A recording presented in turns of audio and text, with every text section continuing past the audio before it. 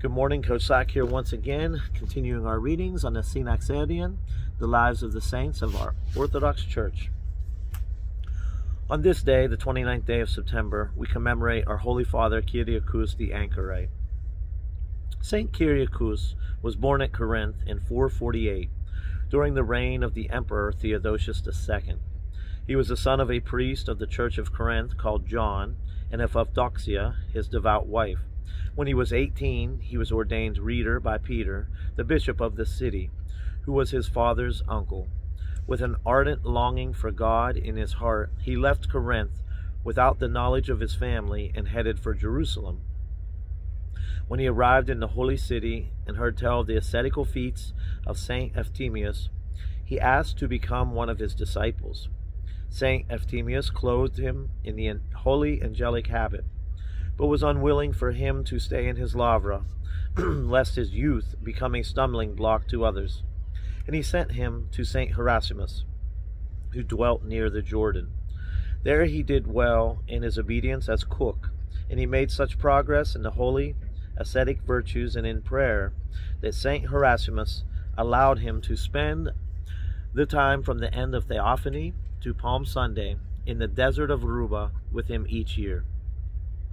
They were in the desert when the departure to heaven of the soul of Saint Efthymius was revealed to Cyriacus, and he and Cyriacus set out to bury his body. Saint Cyriacus himself fell asleep in the peace of the Lord when Cyriacus, who was then 27, had been with him for 9 years. They were now prepared to accept him in the lavra of Saint Efthymius, and Cyriacus dwelt there in solitude for a time, although he favored its becoming a cenobium. He did not stay long, for love had grown cold among the monks, who were involved in continual disputes with the monastery of Saint Theotistus, situated just below them.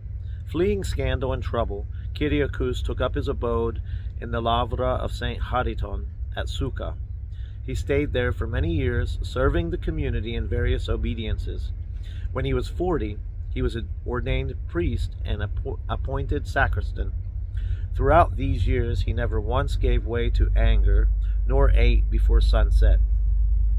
At the age of 70, he went away with one disciple into the wilderness of Natufa, where he endured torments of all kinds for the love of Christ, and lived on nothing but wild onions that miraculously lost their bitterness at his prayer.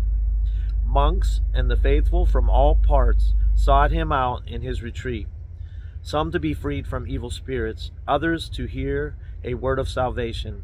And so, notwithstanding his 90 years, Cyriacus had to leave for a more remote desert called Susakim, where he lived alone with a tame lion that watched over his little garden.